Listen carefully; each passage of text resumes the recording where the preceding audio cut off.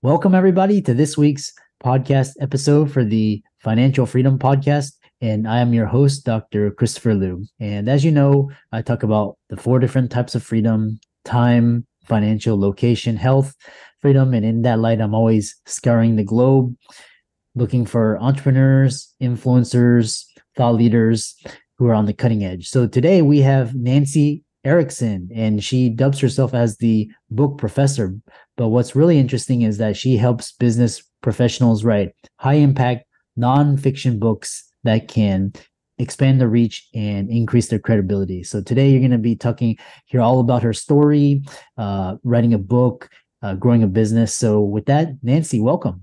Thank you so much for having me on. I appreciate it. Yeah. And we connected through Podmatch, and tell us how you got started, what you do, and we'll go from there.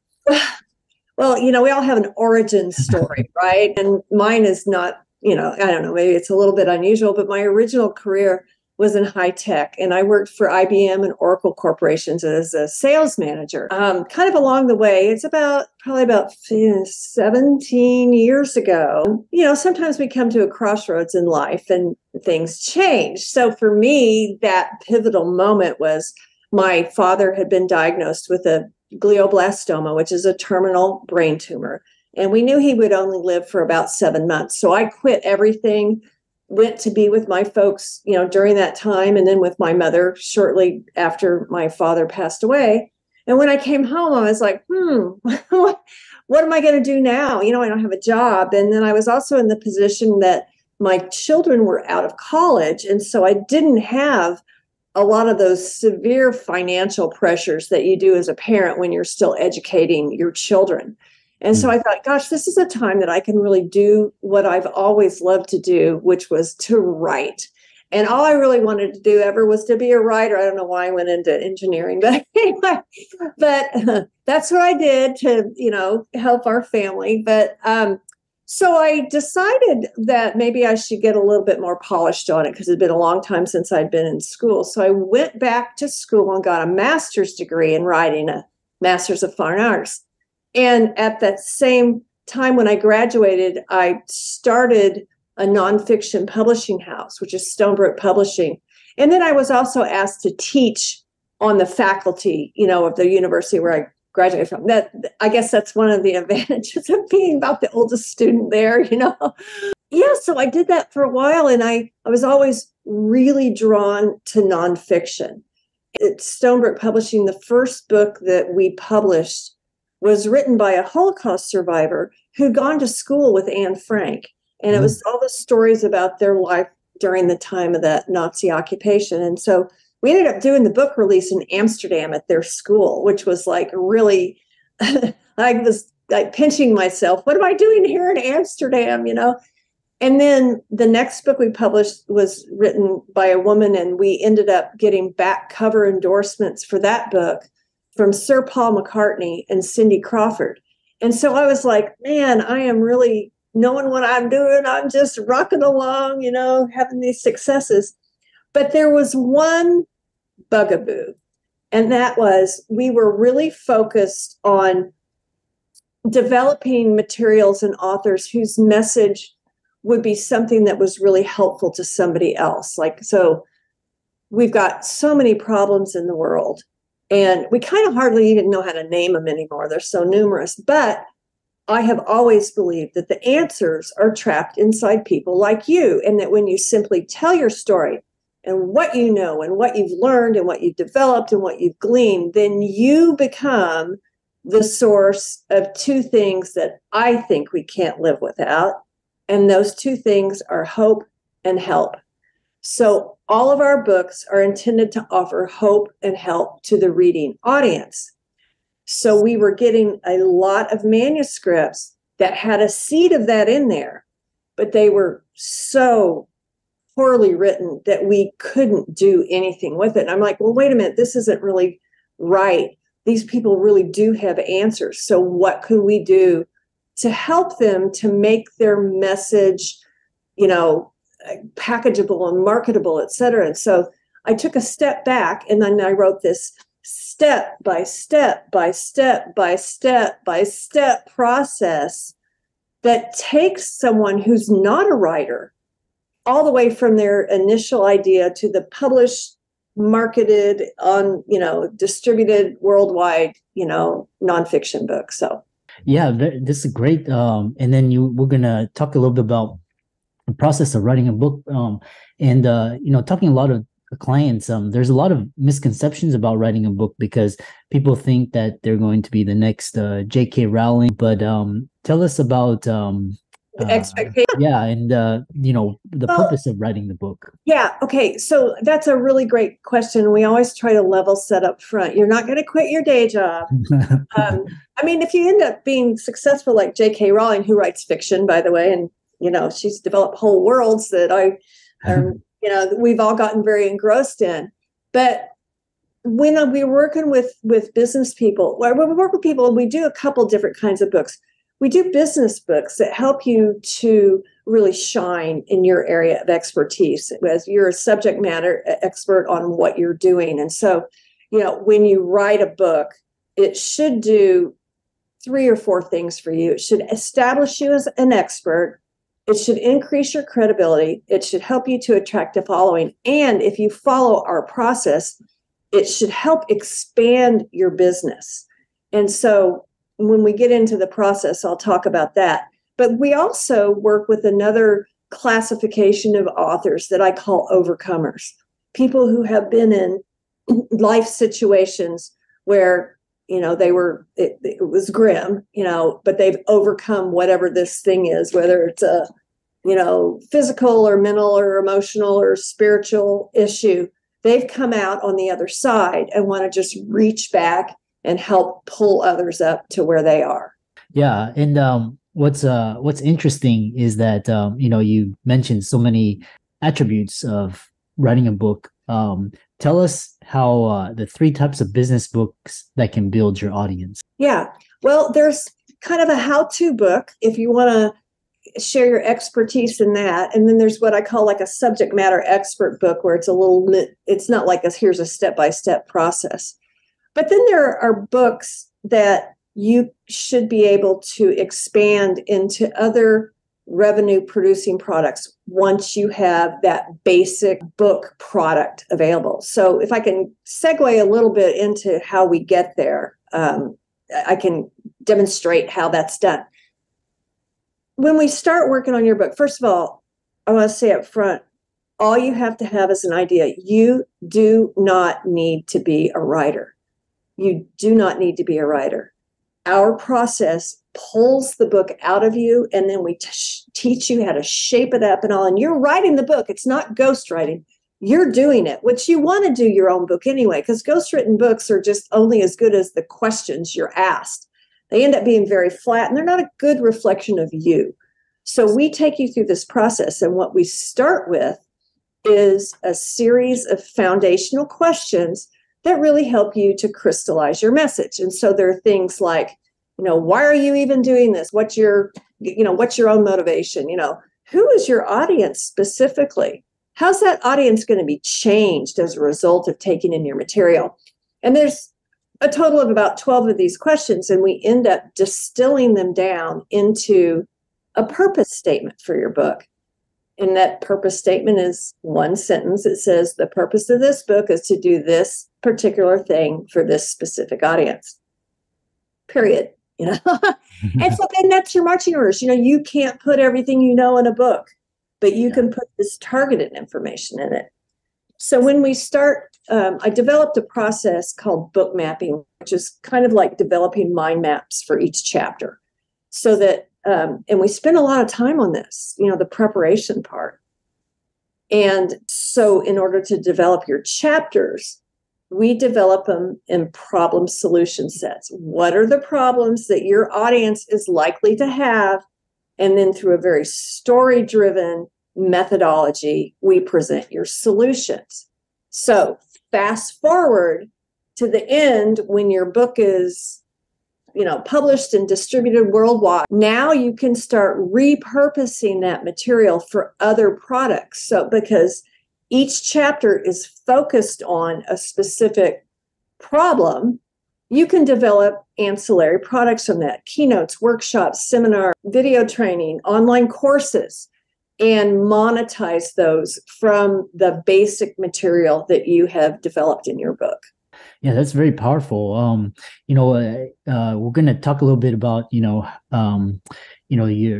work with clients, and you give you the chance to talk about your business. One thing is before that is tell us about 10 new mistakes that new authors make when writing a business book. Yeah, well, there's a lot of mistakes that people can make, and first of all, there's about I say roughly 10, but some of them off the top of my head are that you don't really know what you're doing. And so one of the most difficult ways to write a book is to just start writing without a plan. Mm-hmm. And so that's a mistake to do. The second thing is most people don't know how to organize all of the thoughts and knowledge in their head to present it in a compact form that people are actually going to want to read. And so that's where that mapping process comes into play. Another mistake is that people don't know how to write in a really direct manner that will reach their audience. We ramble around. You would never really want to read a book that's written the way someone speaks. That's if you've ever done speech to text and you read it back to yourself, you're like, oh my gosh, I say and and blah blah blah so much, So you got to really refine your language. And the other thing is that I want to throw something out there about AI and writing, because there's a lot of buzz out there about Chat GPT. It can pass the bar exam for you. And undoubtedly, people think it can write your book, but if you don't write a book that has you in it, it's not going to reach your audience. We are no longer in a world where you can stand here and tell people, this is what you should do. You always need to really ingratiate yourself to your audience and be transparent with them. And any kind of AI software is not going to do that. It's going to be flat. It's not going to reflect you. And it's also, that really lacks integrity. And, we're professionals. We don't plagiarize. We don't present ourselves in ways that we really aren't. And so that's one of the it's for cheaters. It is. It's great for blog articles and stuff like that. I would say use AI where you can to speed along the process, but not when you're writing your book, because, what I told you is that one of the things the book should do is increase your credibility. If someone ever found out you wrote your book with AI, that's going to do exactly the opposite and trash your credibility.